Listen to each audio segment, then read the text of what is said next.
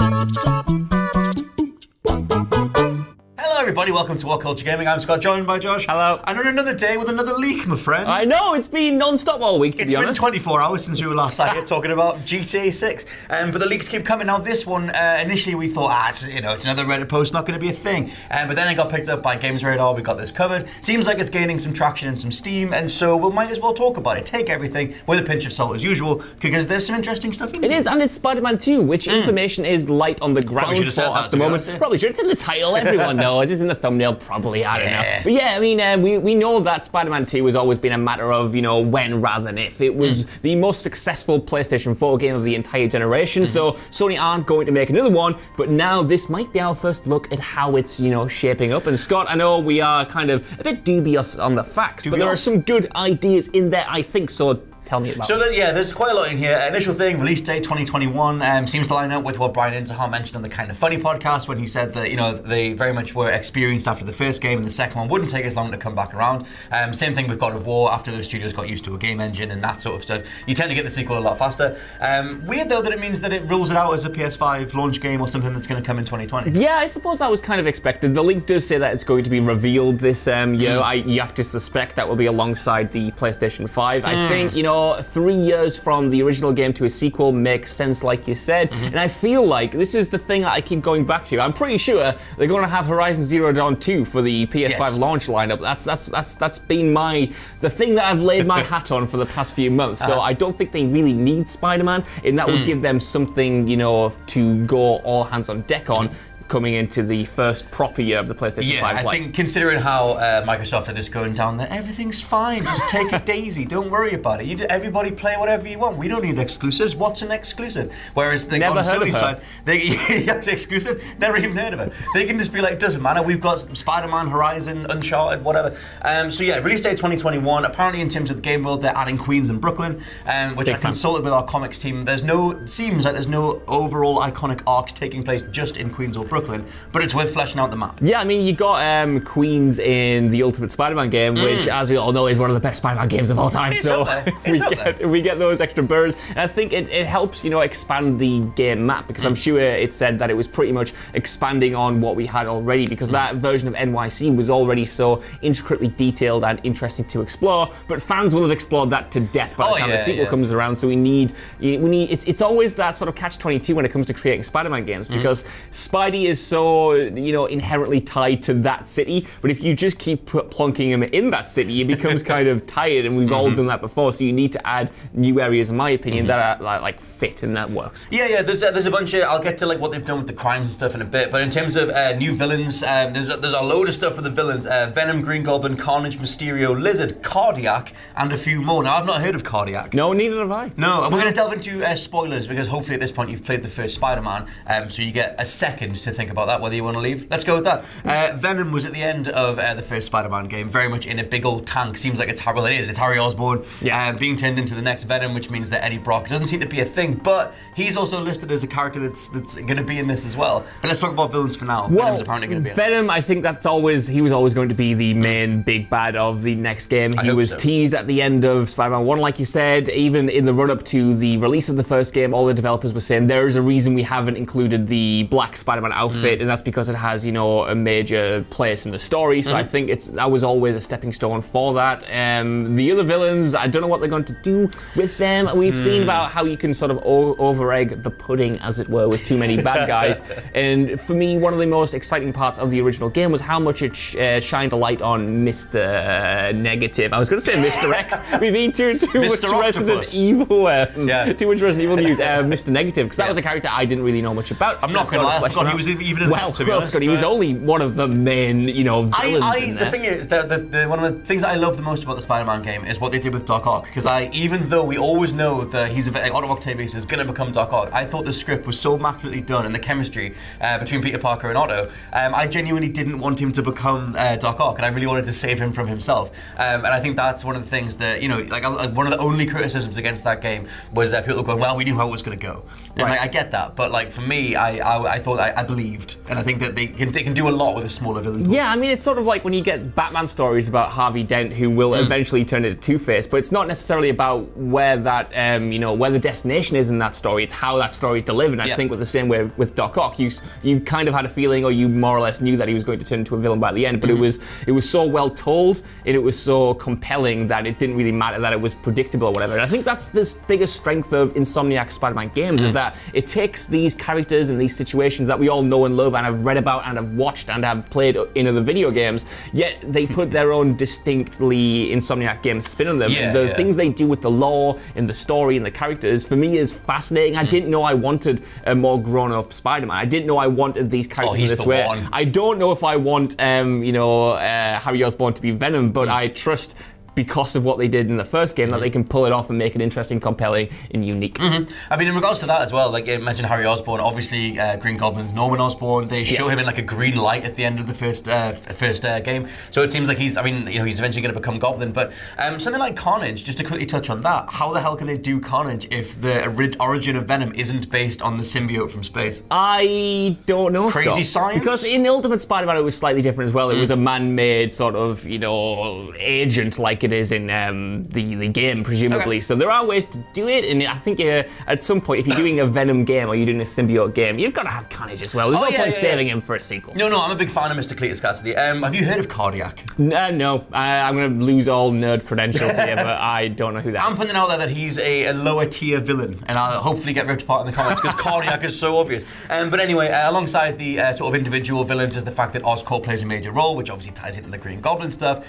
And the leak mentioned cloning as being part of the main story. Yes. Now I know that cloning is a thing in Spider-Man mythos, but I've not read any of those comics. What's the deal? Well, obviously the Clone Saga is one of the most infamous Spider-Man storylines of all time, and it went down as this kind of bloated disaster because it introduced a lot of different, for a time it made it so that Peter Parker was a clone the whole time, and Ben Reilly, who was a clone of Peter Parker, was the real Peter Parker. It was confusing, it was a mess, but Ben Reilly is awesome. The Scarlet Spider is awesome. It was a really cool costume. Yeah. But what's interesting is that writers have taken that, infamous storyline and actually recontextualized it and retold it in really interesting ways over the past few years. I was reading Spider-Man Life Story over Christmas, and that tackles the Clone Saga in a really kind of compelling, heartbreaking way. Okay. So there are ways to do it, and I think it would be fascinating to see it in a game, because then it opens, again, the doors to more Spider-Man. We know that Miles is going to have an expanded role, just judging off the DLC and the end of the original Spider-Man, and it allows for different,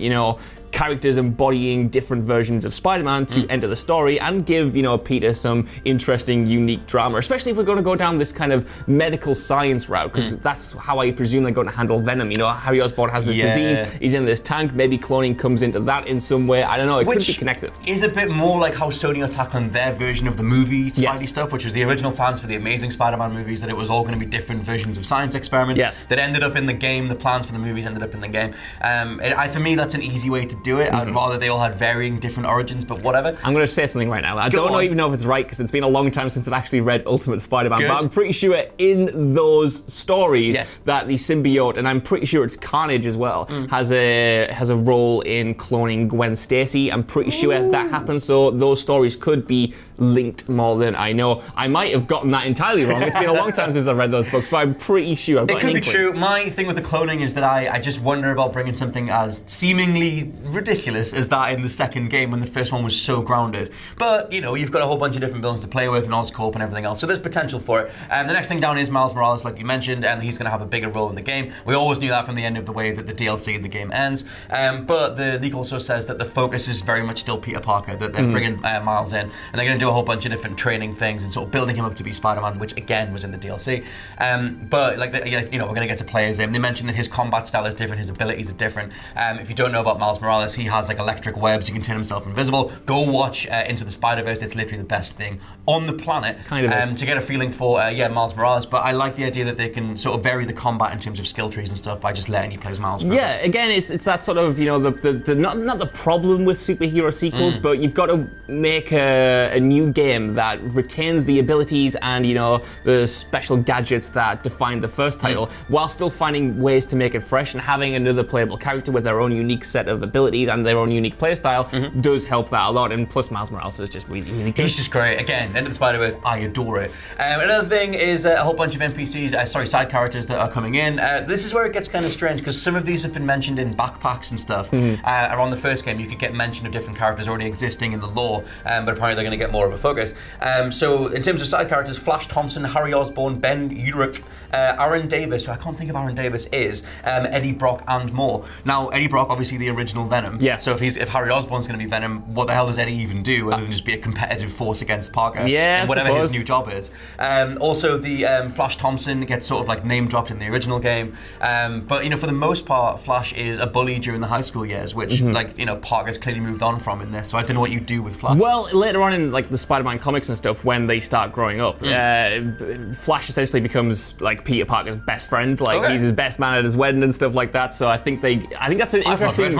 It's an interesting way to evolve the character, I think, because I like that this version of Peter Parker is older, he's wiser, and they can look back on more identifiable parts of his mythos, like his feud with Flash originally, and be like, hey, look how far we've come. You know what I mean? Yeah. Look how far we've come. Look at all this history, this implied history that people already know, and then we can tell this new story with these characters. And cool. Of course, Flash Thompson also becomes, again, I might be getting this wrong, but I'm pretty sure I'm right, the Venom at some point as well. So that could blend in. My reference point for the vast majority of Spider-Man is the old animated series, which Flash was still like a big old brute for the most part. See, I'm giving it the big in here, and I might have gotten everything wrong. Giving it the Spidey big. Giving it the Spidey big. Busting out the webs. Aaron Davis is the Prowler as well, I think. He's Miles Morales' uncle. I knew the recognize the word Davis, and I was like, who the hell's that guy? Yeah, Prowler, again, is in Enter the Spider-Verse, if you want to see him. So in terms of gameplay, apparently they're working on a Diablo-style dungeon mechanic, but that seems to be just the way that the guys describing it in terms of getting to the heart of varying the crimes up. They want to make it so that each crime that you approach has different methods that you complete it. Because again, if there were sort of any criticisms towards the original game, it was the repetition of the crimes. So in this, the example given is a bank robbery, and if that was happening, then the mission itself might spawn differently, where it can randomly be a stealth mission or an attack mission. Enemies can be placed in different places.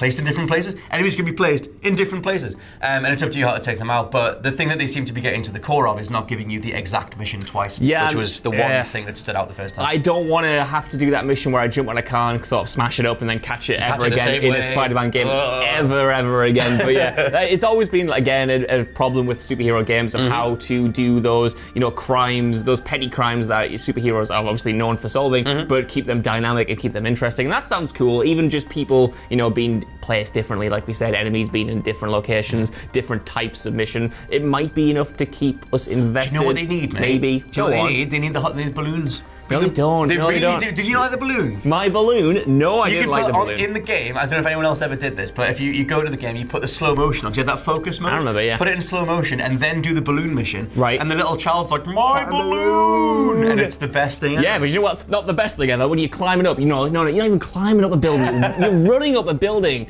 and then you try to jump off at the perfect angle, and you just miss, and you web back, and you try to get back, and you're running up again, you just miss again, and that child is going, my balloon! How did you miss? Because it's the PlayStation 2 controller, Scott. It's You're really Spider-Man, finicky. Saving the day. It's plastic, it's a getting toy. all the balloons. Maybe next time. The best part of the balloon was when Venom ate the balloon boy in Ultimate Spider-Man. That's the best bit. That was sort of like a sort of meta commentary on like, let's just get rid of this for all time. The only final point is just to reiterate the fact that Insomniac are doing their version of Spider-Man, that they'll take liberties with characters and character paths. But we pretty much assumed that anyway, based on how much stuff was changed up in the original.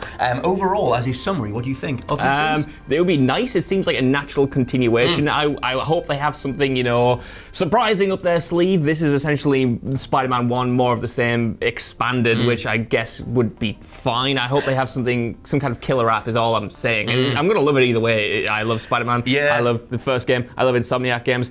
Give me more. I just want more. I want them to do a little bit more with the combat. I thought that as much as it was like, the core of it was the Batman combat, you were still sort of looking for counter prompts and doing stuff like that. I want them to sort of vary those things up. I don't know how necessarily. I really liked in Web of Shadows how you could sort of chain the aerial moves together. Yeah. Even that got repetitive. You were doing the same animation, but at least it was a way to sort of introduce a different methodology, a different way to get through groups of enemies. And I would like them to do something like that. So I'm kind of curious what they do, and also bring back the thing from the Spider-Man 2 game where you do the catapult to both sides of a building. Yes. And you go back and you fling yourself across. I would put that in. Even though, obviously, this game world's much bigger, I want to catapult myself off the top of the Daily Bugle all the way over Central Park. Yeah. That was the only good thing about the Spider-Man 3 game.